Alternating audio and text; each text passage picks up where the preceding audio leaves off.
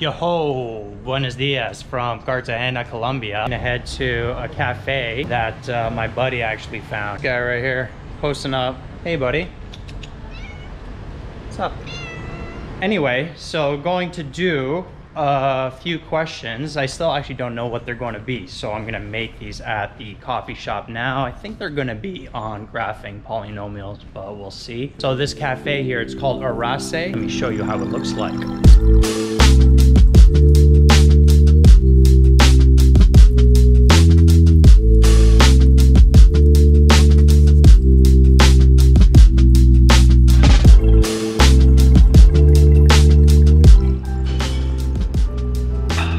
Pretty nice, right? A small little spot, has plugs, has good internet, can't complain. All right, so I'm gonna get into making these questions. We'll go through them later. I'm probably gonna go for a walk, so I will catch you then. Peace. Beach time, yo.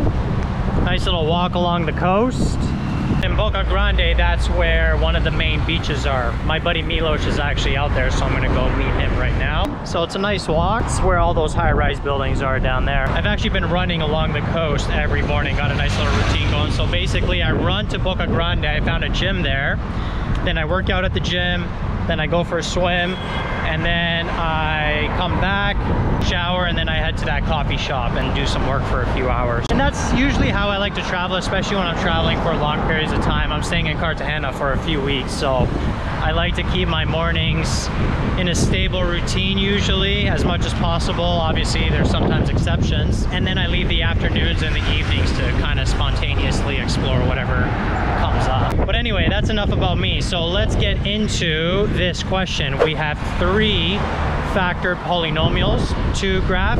Now, before getting into this, I'm assuming before watching this video that you watched all the previous videos in this section, especially the one where we went over how end behaviors for polynomials work. And in case you didn't go through it, I'll put the 4 cases up right now. I'd recommend pausing the video and writing these down. Remember that the end behavior of a polynomial basically depends on 2 things: whether the degree of the polynomial is even or odd, and whether the leading coefficient is positive or negative. That's going to tell you which quadrants we are going to. All right, so moving on to the first polynomial that we have to graph. Now, everyone has their own different method of doing these. The method that I prefer is I first like to get the leading term of the polynomial. You have to think about what the leading term would be if we were to expand this polynomial. And the way you could do that, you could just multiply all of the leading terms of each of the factors. So notice in this case, in the front, there's just a positive 1, which we always have to include that when we're finding the leading term. And then we're going to have x, 2x, and then x. And then if you multiply all those, what's that going to give you? 2x to the power of 3. And so from here, we could tell the degree of the polynomial is 3, and the leading coefficient is 2. So the degree is odd, the leading coefficient is positive, so we know that the end behavior, it's going to go from quadrant 3 to quadrant 1 if we read from left to right.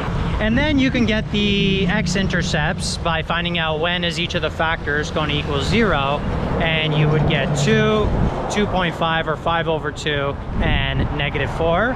I also personally recommend getting the y-intercept as well. It's not fully necessary, but I like to do so because it just makes sure that when you're graphing, everything has to work out and it has to go through that y-intercept. And if you plug in 0 for all the x values, which is always how you find a y-intercept, you would get 40 for this particular polynomial. And so plotting all the intercepts and then making sure you start at the correct ending behavior, you end up with your polynomial once you connect everything. Moving on to the second polynomial. This one looks a little bit different. First off, notice that now in front we have a term, not just a 1, but a -3x, which you have to include when you're trying to find out what's that leading term going to be if we expand the polynomial. So the leading term would be the -3x times, in the second factor, the leading term is the 3x, but notice that that whole factor has an order of 2. It's taken to the power of 2. So we have to take that 3x and then square it. And then in the last factor, the x plus 1, the leading term is just the x. And so when we multiply all of these out, we end up with a leading term of negative 27x to the 4. So notice in this case, the degree is 4, which is an even degree, and the leading coefficient is negative 27. And so we know from the end behavior chart that in this particular case, we are going to start in quadrant 3 and then end in quadrant 4. And then we could get our x-intercepts. Now the x that's by itself, that is an x-intercept of 0. You could almost picture it like being a factor of x minus 0. Okay, so one of the x-intercepts is 0. The next factor, that x-intercept is going to be negative 1 over 3. Now, it has an order of 2, and remember, when an x-intercept has an even order, it means graphically what's going to happen is the graph is going to bounce off that x-intercept, and then the last factor, that x-intercept is going to be negative 1. And then as far as the y-intercept, we know that because one of the x-intercepts is 0, automatically we know the y-intercept is 0 as well. Basically, the graph is going to be going through the origin.